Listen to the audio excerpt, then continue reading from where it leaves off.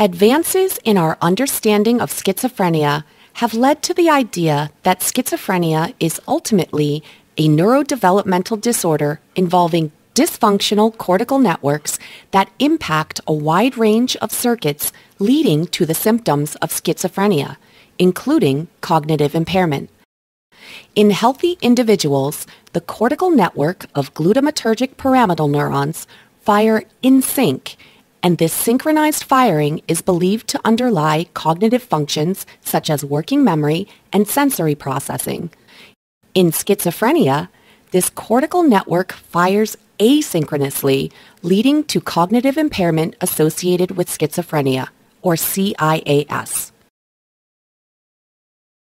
Here, in part 1 of this 4-part mechanism of action animation series, we will discuss how detrimental CIAS resulting from cortical network dysfunction can be to the overall well-being of patients with schizophrenia. In part 2, we will take a closer look at the cortical network of excitatory glutamatergic pyramidal neurons and inhibitory GABAergic interneurons and see how hypofunctional N-methyl D-aspartate receptors, NMDAR, on GABAergic interneurons contribute to the imbalance of excitation and inhibition that results in an asynchronous network and CIAS.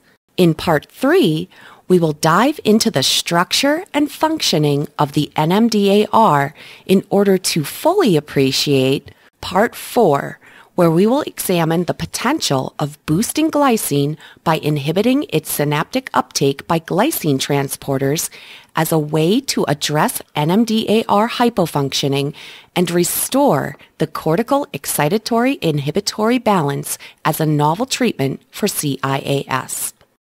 The symptoms of schizophrenia are characterized as positive and non-positive. Positive, or psychotic, symptoms include hallucinations and delusions.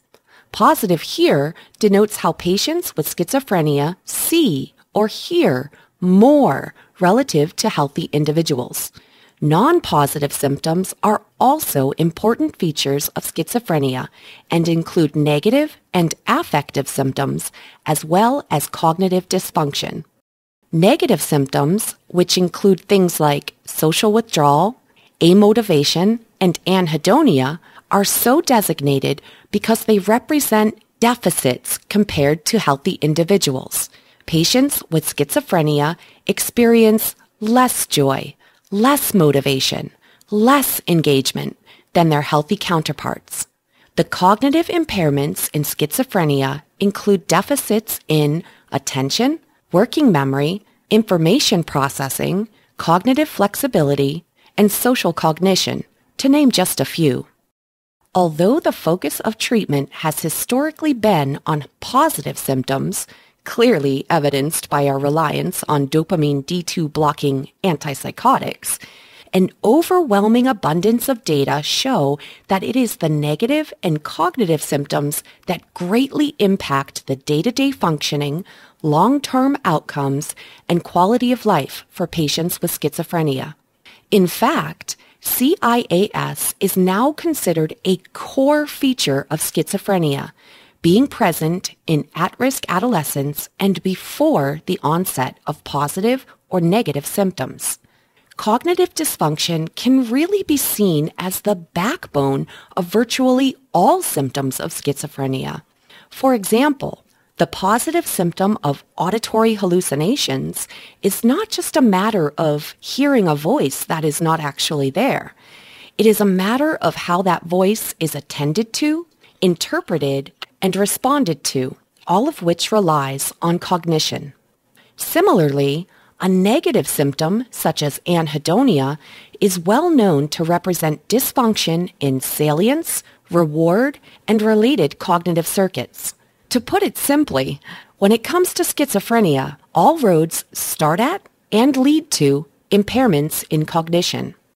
Although CIAS affects up to 80% of individuals with schizophrenia and severely impacts quality of life and personal, societal, and economic outcomes, our currently approved D2 receptor blocking antipsychotic treatment strategy to target positive symptoms does little in the way of addressing CIAS or other non-positive symptoms.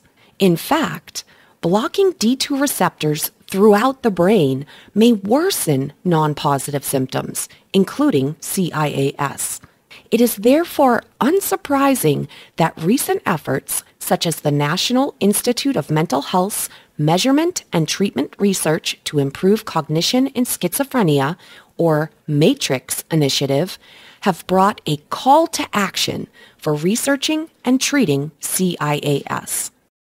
Efforts such as the MATRIX initiative have resulted in a more clear understanding of how imbalance in cortical excitatory glutamatergic and inhibitory GABAergic signaling due to hypofunctional NMDAR may be the driving factor behind symptoms of schizophrenia, including CIAS. In subsequent parts of this animation series, we will take a much more in-depth look at this cortical network, its asynchronous nature in CIAS, and how boosting glycine to correct for NMDAR hypofunction may work as a potential advancement in the treatment of CIAS.